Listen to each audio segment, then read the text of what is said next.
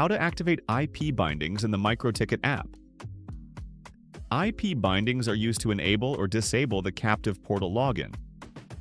Examples of use: enable employee phones so they don't need to enter a username and password when connecting to the internet. Enable third-party access points so they don't need to enter the captive portal login.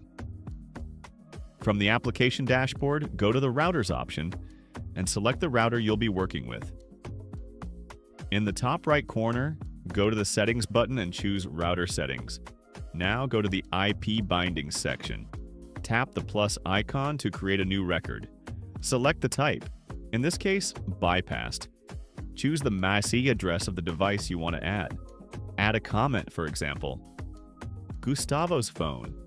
Finally, save the changes, and that's it.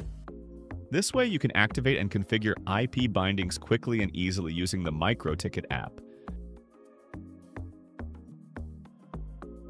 Download the app right now.